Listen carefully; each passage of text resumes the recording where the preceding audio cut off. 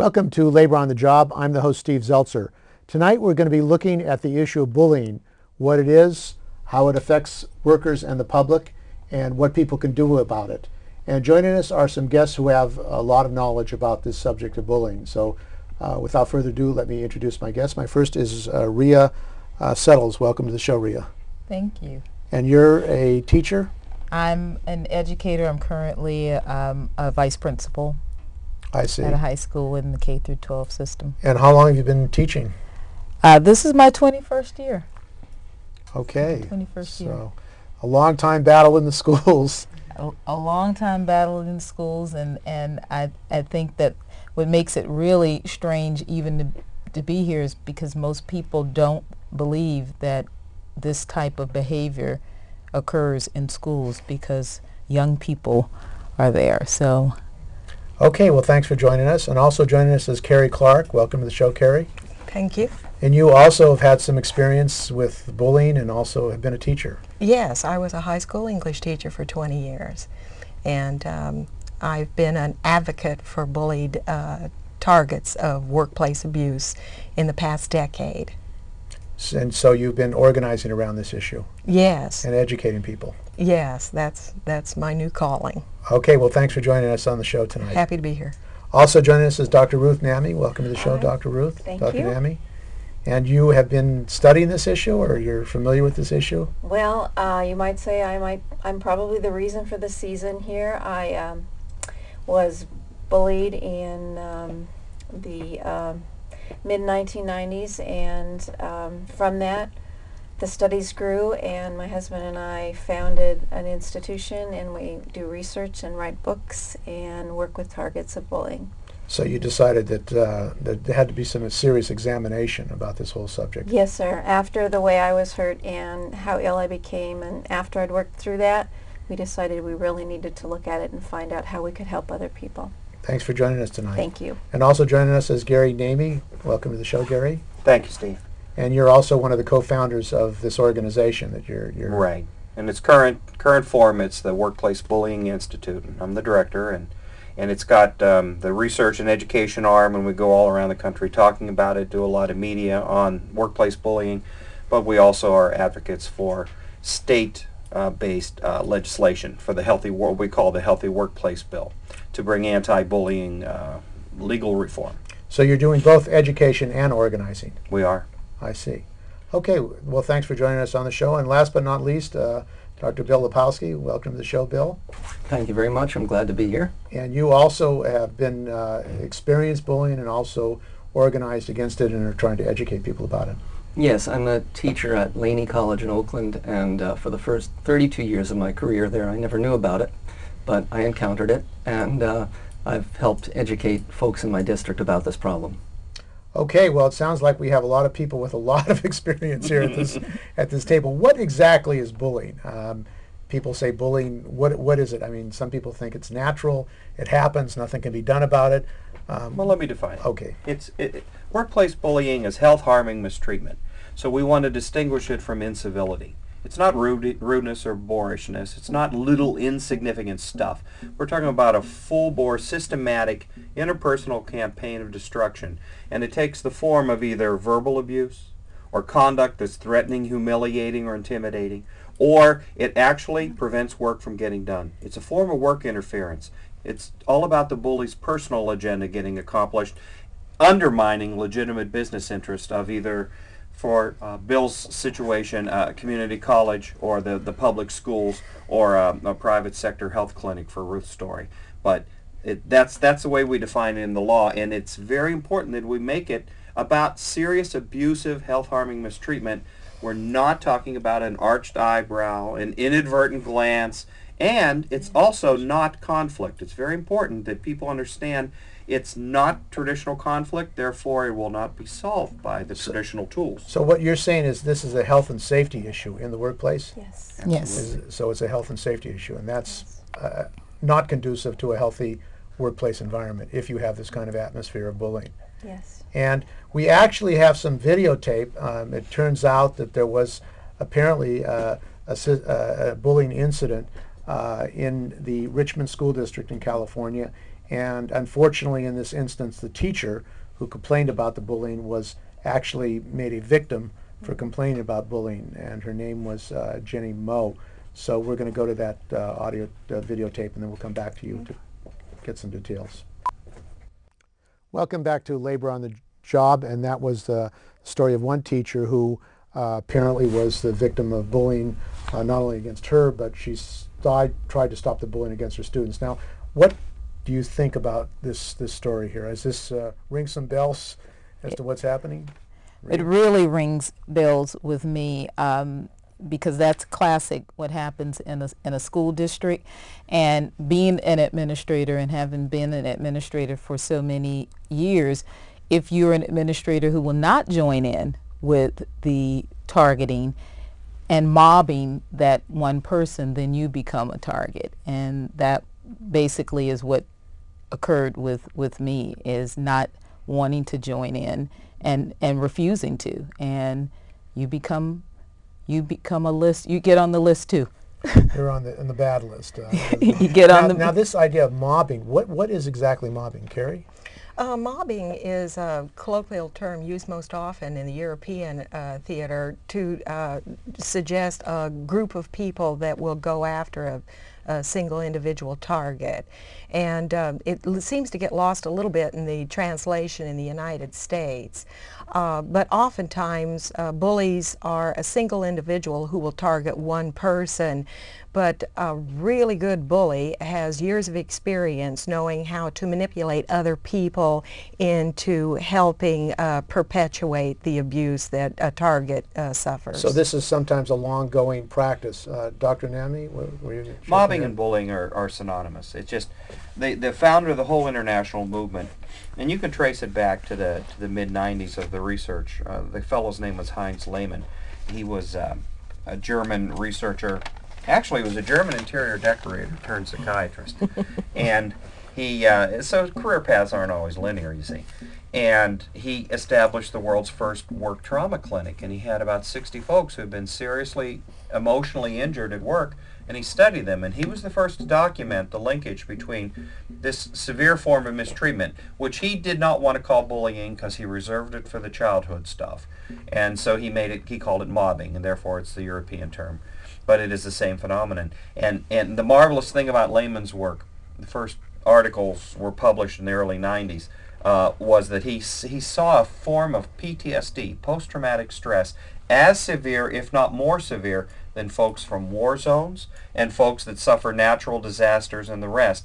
And this is a major, you talked about health harm. That is one of the most extreme ones. And actually at this table I don't know about Rhea, but I know these two women, Ruth and Carrie, have suffered PTSD, and Carrie's had a very, she can tell her own story, but that's how severe it So can it's get. a very 30% stressful of women. and physically debilitating to be under this kind of circumstance. Now, Bill, you were teaching at Laney College, and you were under this kind of bullying and attack. What happened with you? Well, I was actually the chair of my department, and I kind of came to the defense of another individual who was subjected to what I considered to be mistreatment. And much as perhaps what happened to the teacher in that video clip, I then became the target of... You were the problem. I became the problem, and I was targeted with various forms of abuse. I found myself living in a hellish kind of Alice in Wonderland, make-believe nonsense world where logic was ignored, there was no due process, there was no justice. It made no sense to me until a friend of mine who herself had been targeted told me about the book that Gary and Ruth wrote called The Bully at Work. And I read that book and things began to make sense. That is, I was still living in a crazy, insane world with no justice, but I understood it because it was described in the book.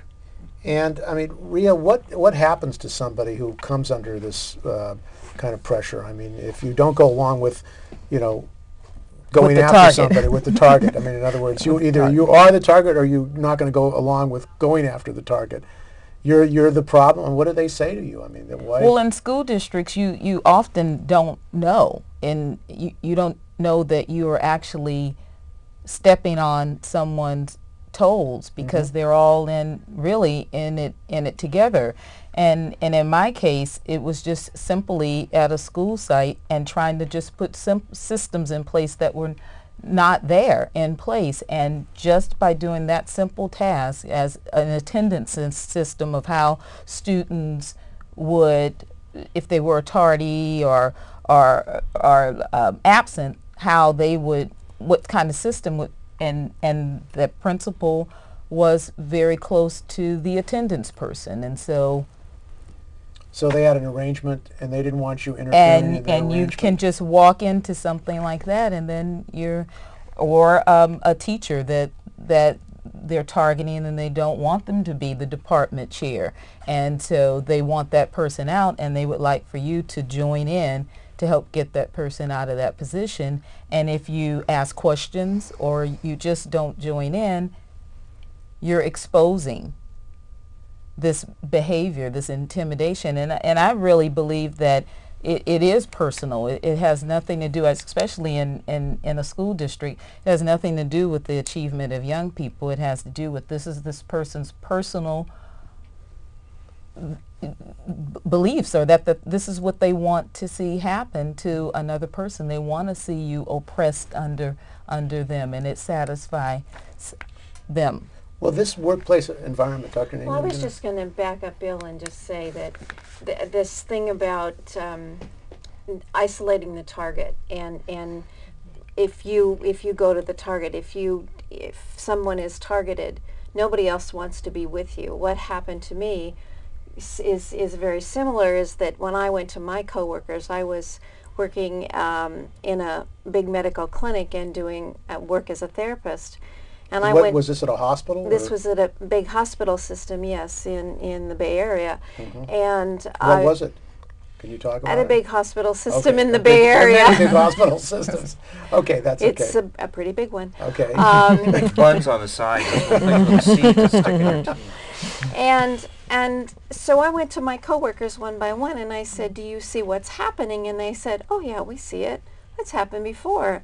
And I said, "Well, can you help me? Can you tell me? Can you work with me? Help me make her like me? What can I say? What can I do?" Because that was part of your job as a therapist, helping people out, trying to get people to work together to solve their own problems. Well, I worked with them, and I wanted to work with my coworkers, and I had never encountered this in my whole career before. That was the stunner, that I had had a full career, full life. I was in my 40s, and I had never encountered anyone that had given me so much opposition, been so mean to me.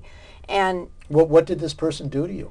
Behind closed doors, she would berate me. She would tell me how I didn't do my job right, how I didn't do my charts right, how I didn't look right, how I didn't look at people right.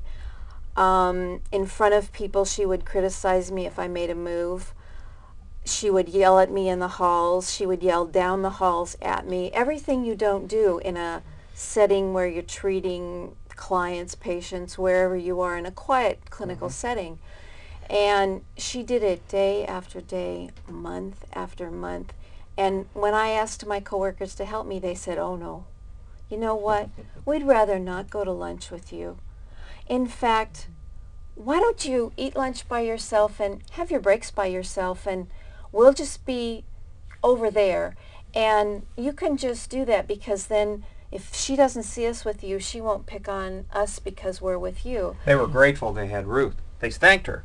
Thank God that you're here. So you're taking the it girl. You're taking the punishment So I had instead of us. 6 months of isolation. So they were totally intimidated by this bully. Totally. Yeah, they cower in fear. Let me interject 4 characteristics of targets we know from our research, and it's a heck of a portrait. Independent, self-starting people. That frustrates the crap out of a bully, because it's all about their need to control someone else. They're so narcissistic, they want to control another person. And if you have your own identity and ego strength, and you dare to stand on your own 2 feet, well, pity to you. Second is that you're technically more skilled, so you know the job better, almost always. Third, sometimes the bullies are considered bright star performers, but not truly. They're backed up by the targets who make them They're look threatened good. by somebody who might know more than And the them. second threat comes from the third reason. They're better liked. They can't stand someone else being well liked. And the fourth is that they're ethical whistleblowers. Everyone who is a whistleblower is tormented, is bullied. Not everybody who's bullied is a whistleblower. What got Carrie into trouble was her ethicality. Go ahead, tell him how you told him how you caught him cooking the books. Well, I was watchdogging soft money funding intended for the education of immigrant children. And I have a background in school of finance, and I'm married to a CPA who's an accounting professor. So I had access to information, and the school superintendent came into a California school district and bled the district in 10 months from the very much in the black to very much in the red, and needed to come after the funds that I was watchdogging, but mostly had to get rid of me so I wouldn't let other people know. So he wanted you out of the way. He wanted me out of the way, and it took him 10 months to destroy me. I thought my good work would protect me. I loved my job, and I was quite good at it, and really enjoyed it. But after about 6 months, I was starting to get quite ill. And what did this person do to torment you? He stalked me on the job. He cornered me alone. He dismembered my work. He disenfranchised me from circles. He took me off committees. He finally assaulted me in the district office hallway. I thought he was going to land his fist in my teeth. So he was a very violent, it turned into He was a third larger than I am, and I was mortally fearful of him. I knew I had enough information to put him in jail. I just didn't realize no one would care, or that there was no one to tell. And the school district, what did they do about that? They basically kicked him upstairs. So they gave him a better job. Well, they told him to go to his office and spend his life finding a new job. 5 years after the fact, 3 school board members did apologize to me, but in the meantime it was shuffled under the rug, and he was moved on to another California school district where he did it again. And within, so there was a pattern of absolutely, this kind of he was thing. a serial bully. And after 9 months, they subpoenaed me for a restraining order that one of the teachers had to take out against him, because she was the president of the teachers union, and she and her sister, who were on the school board, got too close to the money. So oftentimes in the course of our advocacy work, we find people who are in the position of whistleblowing. They don't get a chance to pucker and blow because the bully sees them and takes a run at them before they ever get a chance to do anything. And we're talking about counterproductive. We're talking about the best and the brightest these bullies take out. And because, yeah. The union president, because this is a labor show, I just want to is my memory right? She was rendered incontinent? Well, there was him? There was a teacher at the next school district who had to quit her job because she would lose it. He made this man had a string of educators up and down the state that he had traumatized. And I mean, the fear that workers have, they have to support their families, they have to pay their bills. Oh, yeah. I mean, there's a lot of pressure on workers to maybe ignore or try to live with it or escape from it. But what you're saying here is that's not the way to handle this. Well, and also I think even in school districts we have to, we're forced to pay union dues. And we're under contract. And we're under contract, and a lot of times if the bully is your superior, because a bully can also be someone who's not your superior, but it's the person with the most influence, can use an evaluation and give you an unfavorable, unjustified evaluation. It happened to me, and there's no recourse for you. You can't even grieve the content of the evaluation. So they're able, and the system supports them in doing it, and so you are just sitting there without any support. Well, how did you overcome that, Rhea? A lot of family, a lot of praying. I'm a firm believer in Creator. I'm still dealing with it because I'm very fearful with school districts, and I don't trust the system because of it, and it's still not a lot of opportunity for me to have access to the human resources department or to unions and let them know that these are the types of things that are happening in school districts, and you're losing really good people. That the best people just the best people that are there for it, and they don't want to the young people. I'm looking at the teacher in West Contra Costa, and that's well, what's that was a happening very, with her. I mean, stunning thing. I strange mean, the teacher looked very dangerous. Mm. But to actually bring police onto a campus to take the teacher out, I mean, and then put the teacher in jail. They were mad at her. And they were somebody mad at her. was mad at her. And they had the obviously. institutional power to do it. That's the thing. When a union doesn't have in its bargaining agreement language an anti-bullying provision, then it's probably stuck with only what Human Resources Department has, and that is in turn a policy only reflective of what the current state of the state and federal laws are. And that is discrimination is out. If you're a member of a protected status group and this is what's totally misunderstood, and your harasser, abuser, bully is not a member of a protected status group, you might be in luck to at least threaten a lawsuit. And then that means you can transfer all your wealth to an attorney. That doesn't mean you're going to win. But what's amazing is 50% of all bullying is woman on woman. So when it's same sex, same race, you get no bang for the buck out of current laws. Employers are totally non-responsive, and they blow it off. And might I say, you're hearing from education and healthcare people here. Those happen to be the two groups that call our institute the most seeking help. What do you have going on? Why? Why? Because you've got an easily exploitable workforce of people who are do-gooders. They have a pro-social orientation. They want to help heal the sick, educate the world, empower others, and all that. And they are so right because their nose is to the grindstone. Carrie said it. I love my job. I focus on my job. But the bully is an exploiter, Machiavellian backstabber who's going to sense who's going to be vulnerable because of the overinvestment in their job. And that's who they attack. And they do attack the best and brightest. Turnover is what should drive the employer crazy and teach them that bullies are too expensive to keep. Rather, they say, go down there and clean up that unit, so they become the henchman for someone else. They're a mid-level supervisor doing the executive's dirty work. Or they're mortified at the top that this is allowed to happen, and they're also afraid to confront the bully. The bully threatens them with lawsuits, and they just do it with impunity, Steve. So rather than dealing with the problem, basically the easiest avenue, they think, is to just let this thing happen. Let it go away. And let that person disappear, make Yes. the person disappear, and then the Yes. problem is over. Yet it cost 1.5 times a worker's salary to just replace them. Just to replace them, it costs that much. That doesn't talk about them down the road, doesn't talk about all the other workers around them that have been hurt. This affects other workers tremendously.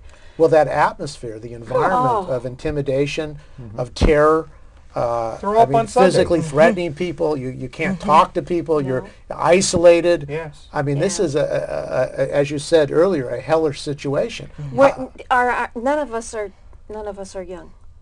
All of us are I'm people. not that old. You're young we're all young at heart anyway. No, but I'm saying well established in our careers. It's not like we just went into a job and That's made it. this up. This is like, no. These are the competent ones. We You see worked this. hard to get where we were.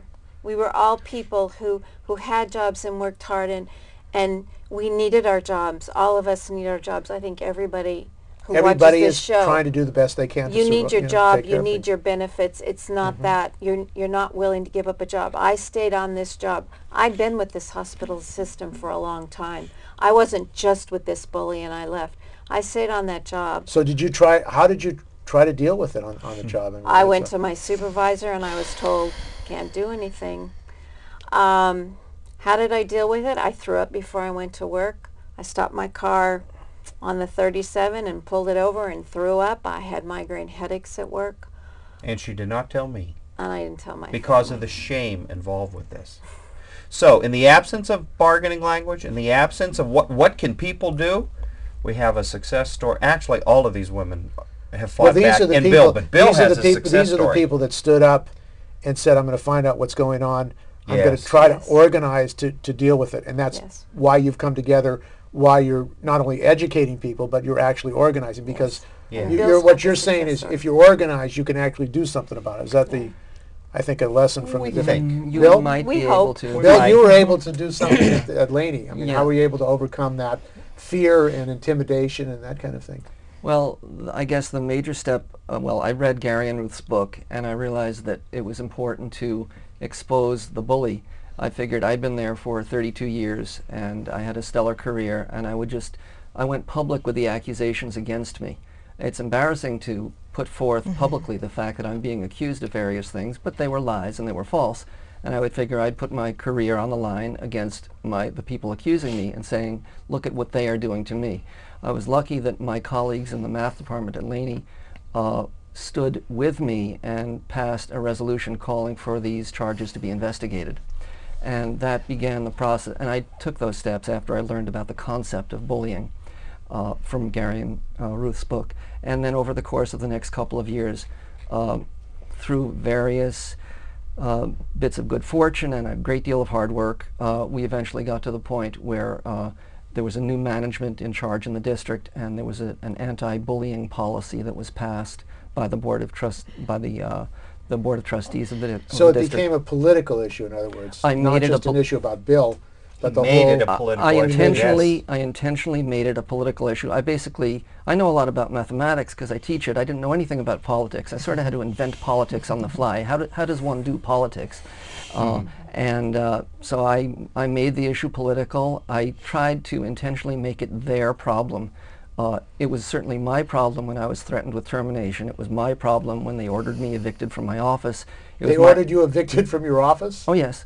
I fought that. I fought the termination threat. I fought everything they did to me. I think I itemized it in various places. There were half a dozen or 10 different assaults on me. I fought back against every one of them. And at one point, when the chancellor at that time, not the current one, and the head of HR at that time, there were a half a dozen top administrators allied against me. And I felt I had them surrounded. And I felt I had them surrounded because I had the truth on my side, and it was only a matter of time. And it took 2 or 3 or 4 years, depending on which particular events you look at, but eventually I was able to push back all the false accusations, all the lies, all the dishonesty, and So it was a battle. it was a humongous battle. Long war. Yeah. But you felt that you had no choice. I felt I had no choice because the alternative was to accept accept the dishonesty, accept the injustice, and it just wasn't in me to do that. And did your union help you out? Yes, they did. The union took various positions that, well, they did help me. There were leaders in the union that worked on my behalf, that fought for my rights. Every time management did something that violated my rights, or on many occasions, people in the union stood up for me and said, no, you're not allowed to do that. The contract says this, the law says that, whatever it was. So actually having a contract provided you more rights than if you were in a non-contract kind of situation. Absolutely. Now, management didn't abide by the contract. I mean, there was a contract. They were obligated to do certain things in accordance with the contract. They didn't do that, but at least we could then point out that they were violating the contract for whatever that was worth, and that we got some mileage out of that. Now, most workers in California are not in unions, or I mean, In so the country. Yeah. or in the 87.5% country. are So not. you're talking the majority of people have no even contract or union to even go to. So what does that mean for these kind of workers? Nothing. The doctrine of employment at will, or whim, is what operates.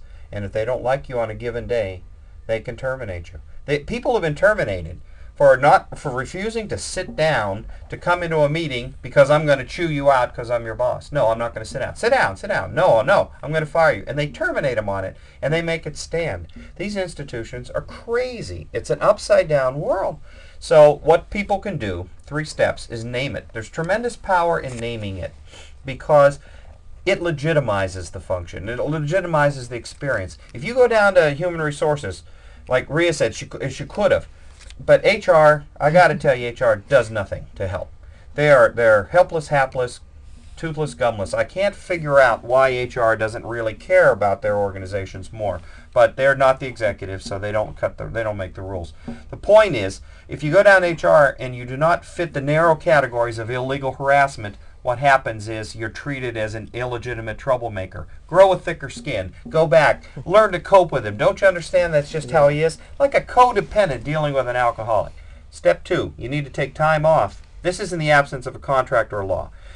And there is no state that has a law, so this is everybody's world in the U.S., which is an embarrassment. We're the last of the industrialized nations to do anything. But step 2 is take time off. Check your mental health, your physical health, see if any company policies are violated, and then get busy by distracting yourself with building the business case.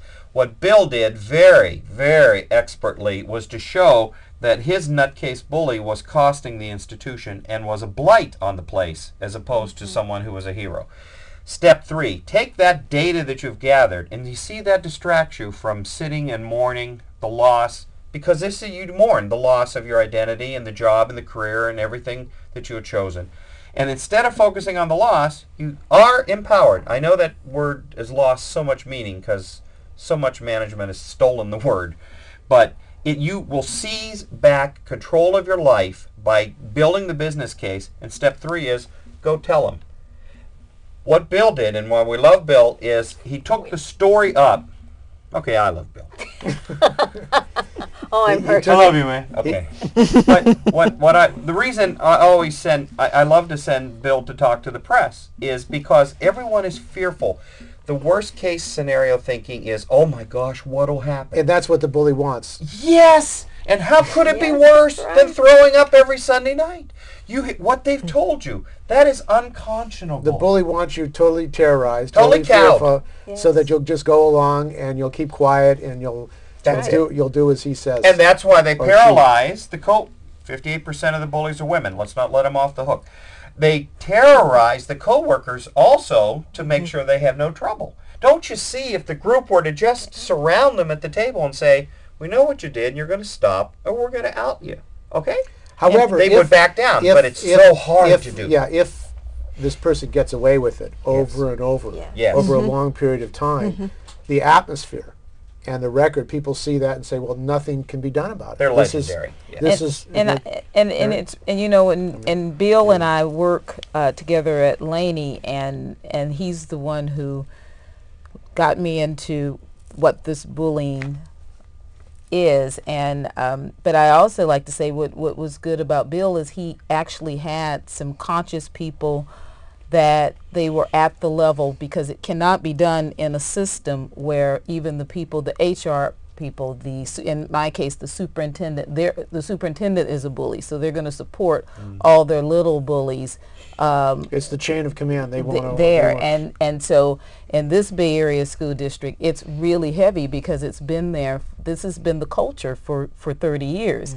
And so in my case, it's basically landmark in a sense, because it just doesn't happen where anyone prevails. And I prevailed by just having the union contract and being very strategic and showing that they had violated the contract and although they're quite arrogant, they're quite arrogant, and so they will make mistakes along the way too. So that's another. So you're in a war. You're actually in a war. Yes. You have to be strategic. It's your new Absolutely. job. You have to be. That became her job. You're in a battle. Absolutely. And the reason I'm bringing that up is it's for the people who are in an organization like mine, where it's throughout. So you have to be very, very conscious and strategic, because they're that arrogant. The bully is going to be that arrogant that they're going to make another mistake. And that's how they bully. They're arrogant. I can do whatever I want. Oh, yes. Absolutely. They create Absolutely. an atmosphere. Absolutely. I have all the power. Absolutely. You have nothing. You have nothing. And then that's how they've been surviving on the lives of other people in the organization, who they're like, I don't want that to happen to me. Look at her. As an example. This is an example of what look happens at when you her. stand up. Yes. And so I was 34. I'm like Ruth. I had been 15 years with a stellar career as an educator, and it just took one person, and people that I'd been teaching with for a number of years and collegial with, they ran away from me because if it can happen to her, and she has these great evaluations and programs, and if it can happen to her, it may happen to me. everybody's vulnerable. Yes, Carrie? and for a serial bully, a target is a notch in the belt. It is like a war. You know, I received shell shock, classic shell shock symptoms from it. It affected my speech. It caused me to be spastic on the right side of my body when I'm under stress. And I was, again, the target of a serial bully.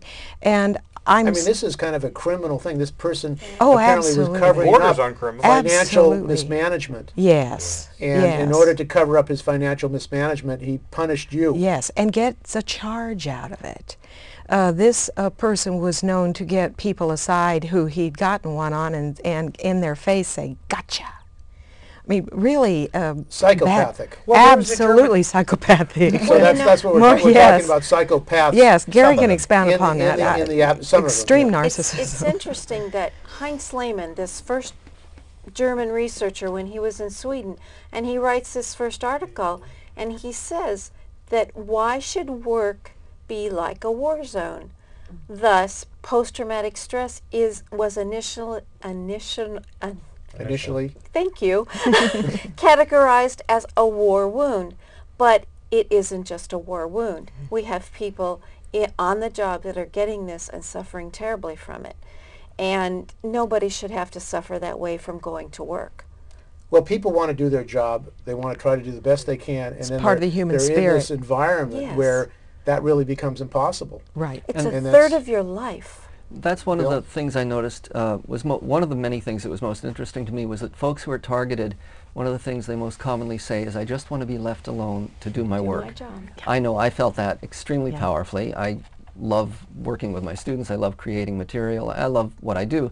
And I was unable to do that. And it was a source of great pain for me. But I talked to many other targets who all told me the same thing. If they would only leave me alone, I could get back to doing what I like to do. But you're not left alone. And one thing I learned from Gary and Ruth's book is that no target chooses to be placed in that situation. Being a target takes you by surprise. It's like an ambush. So in It's order a to very deal with this, what you're saying is you have to face it. Oh, there's You no cannot- choice. You cannot go away from it. You cannot try to ignore it. That's an unhealthy way of dealing with what you're facing. Is that- You can't ignore it. They come after you. I mean, when you're the soldier on the battlefield and they're shooting at you, you can't say, well, there aren't any bullets here, because there are bullets there, and one of them is hitting you, or maybe a lot of them are hitting you. You can't ignore it. It's there. And that's what you would say to other people. You've got to deal with it, because there's no way of getting around it. There are times as an advocate that we tell people seriously consider getting another job. If you are in a bad organization, as a wounded target, you're not likely to be able to change it, and you may want to save yourself. You may want to get a new job. Many times people stay until it's too late, until they have They can't get another job because they're complete- totally destroyed. Well, and they're totally absolutely. debilitated as a result of this It's kind of workplace environment. terribly hard to interview for a new job while you're stuttering. Yes.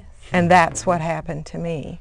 And in education also, a lot of folks don't realize that even if you try to get out, the bullies sabotage you at your next school district. So they'll go after you even if you've They'll got go another after you job because and- they really don't want you. They don't want you to be employed. So you going back there to work at the school, Oh. they must really, Oh. what happened to the bully? The The bully bullies. was promoted. The bully Often. was The promoted. bully was promoted. So is this a That's awful. common thing that, This can be. that the people bully, that the bully what's was sustained. promoted, and the strange thing is I'd only met the superintendent one time, and that was at my initiating it, and it was only for about 5 minutes, and the superintendent talked as if he had actually observed me in my work. And so it's really scary, because when you try to, in my experience, you try to get out, and they call the school well, I know a few people, they call the forwarding school district, and they sabotage. So basically they're saying, So we they're want you to destroying stay they're here, destroying your and career. we want to destroy you here. Keep you destroy under thumb you, and to hurt so you. you're Absolutely. you're totally paralyzed, and your life is really destroyed. It sounds like a totally disastrous for yourself, your family. Oh, it I is. mean, it's really a disaster. And one of the, sorry, Gary? Ruth, go ahead. I was just going to say, Gary and I have talked over 45 100 people on the phone in the last 10 years who've talked to us about their cases, these targets, and they say, what should I do? And you know, after talking to them for like 20, 30 minutes, I'll say something like, well, you know, have you thought about trying to get another job? And they'll say to me, but I love my job. And I'll say, but this is what's happening, and this is what's happening, and this is what's happening. Do you really love your job? And I say to them, the best time to get a job is when you have a job. And like Rhea said, it's so hard not to get that bad rap when you're working. And I always say, try to work it out so that nobody knows you're looking for a job, and try to find a reference that you can get that you're friendly with. You can give all the list of the things you've done right, so you've got your list, and use that person as your reference, so that you give yourself in the best light that way. Because that is one of the big pitfalls of being bullied, is when you try to get out of the situation, you're blocked. You're blocked every And way. I mean, apparently it seems if the bully is promoted, what they're saying to all the workforce, this is good behavior and this is acceptable, This is and what you're going we to want. be, and this is, you're going to be rewarded if you do this kind of activity, which leads to even a further unhealthy situation Yes. where the people that have bullied are then put in charge of more people, and it's a never-ending thing. Now, I mean, you're trying to organize against this. Let's talk about solutions. Okay, solutions. Because the things that Ruth and I actually run a consulting company that actually is brought in by employers who do want to deal with it. So we know how to fix it. But it takes an executive who wants to fix it. The vast majority of American firms don't want to fix it because it's just what you said. Someone's doing my bidding. We've created this legendary status. We've promoted the person. What do we do now? This is obviously what our culture is about. You heard it. I love it that you've all said work environment. That's the code word for European researchers who look at this. But in America, it's onesie-twosies. Individualism is what allows bullying to thrive.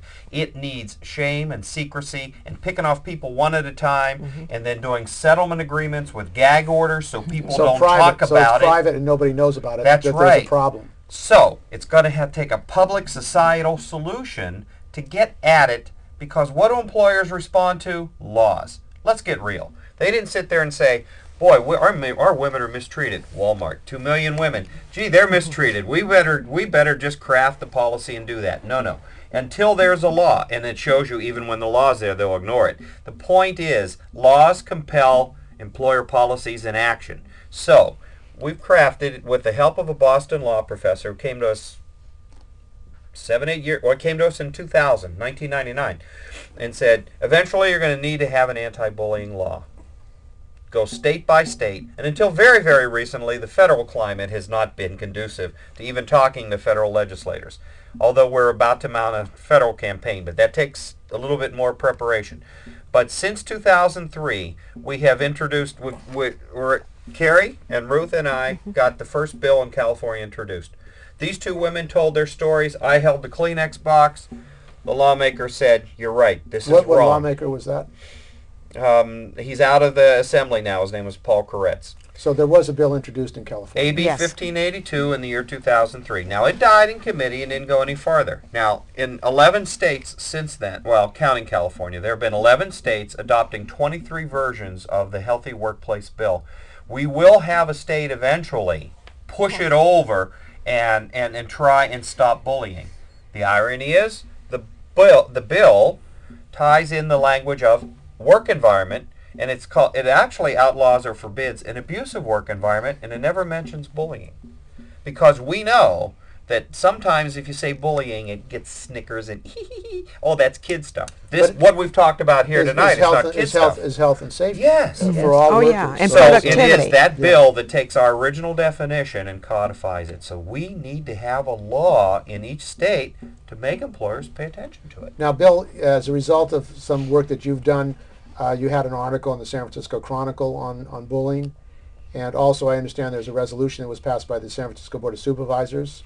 Yes, the San Francisco Board of Supervisors just considered a resolution, and I was told that it was passed, although now I'm not 100% sure that it's been passed yet. I think it was. In any case, it does direct. I was present. I spoke to the Board of Supervisors. I see. It looked on the surface as if Supervisor Sandoval would simply offer the resolution and it would pass. And for some strange reason, it was asked to be sent back into committee and studied for 60 days. And Supervisor Sandoval was quite shocked that anyone would suggest that status blind harassment within the city ranks of the city of San Francisco would be okay. Why would anybody, he thought this would be a non-controversial bill, but one of the other supervisors said, oh no, this must go into committee and be studied, and so it has been tabled and we are discussing it tomorrow at the City Hall. But it's been recognized, at least by the supervisors, an issue that has to be looked at. It's been recognized by the issue as a, yes, and there were multiple city workers present to testify at the hearing and So at the board meeting. So they were saying that there are real problems in the They city. were saying there were real problems, and they were the most people to speak on any issue at that particular board meeting was that issue, and it went up as a blaze. There were so problems. People are concerned about it. People are very And concerned may I about suggest that they probably feared retaliation. That took great courage to come forward. Very And much so. also in the city of Berkeley, California, where I live, Rhea and I and a third colleague spoke to the Labor Commission of the City of Berkeley, Commission on Labor, and they have taken some action to publicize the problem of workplace bullying, to bring that awareness of that issue to the Berkeley community. So this issue of educating people about what it is, first of all, that it's not just an individual situation, it's a systemic problem, and it's a problem of health and safety in the workplace for everybody, Yes. is important. And also that you can't have a productive workplace if you have a situation in which people are tormenting other Yeah. people in the workplace. It's the elephant in the labor living room of the United States. And do you see, I mean, apparently there's more interest in it.